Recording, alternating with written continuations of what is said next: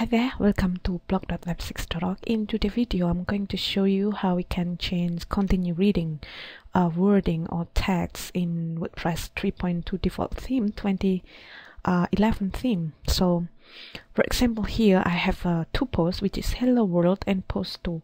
And in home page, you notice that I have continue reading here on my index page or home page. So if you want to edit it, actually, if you don't have that continue reading, you should then check or edit, and you should use this more button, or if you in visual, you can click that button, kitchen sink, and then this button. Actually, you don't need kitchen sink to be open, but you just need that insert more tag here. So when I'm going to put more here, then I just click here. If I actually can click here, that button, and it's coming this more tag. But at the moment I have already had mine, so I don't need to create two more buttons. So we go back again to our site. Now we're going to change this continue reading text. So first step, you're going to your file manager, and here you I assume that you already create a child theme of 2011. So if I go to my wp-content folder and then themes, you see that I have my 2011 folder instead of 2011. This is actually the original 2011 theme, and this is my child theme, which is I labeled my 2011 theme. And now here in this page is actually index.php. So we go back there and then go to the original 2011 and look where the index.php. We look for index.php, there it is, and now we're going to edit. And here we're going to edit the file which is in index.php.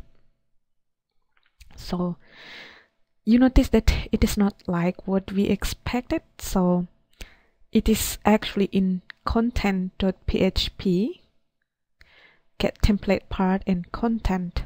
So we're going to look for content.php, close without saving, then go back to content.php in the same folder.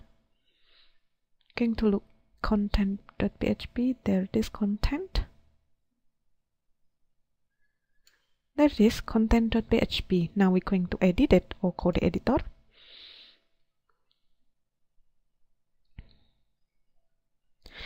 Now we look for continue reading. You notice that here we have something to look for here.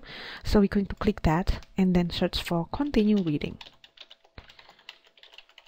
And then find next or something like that. Now here it is, we have continue reading wording, but we are still in 2011 theme. That means if we now change this continue reading wording, it will be changed again next time when 2011 theme updated.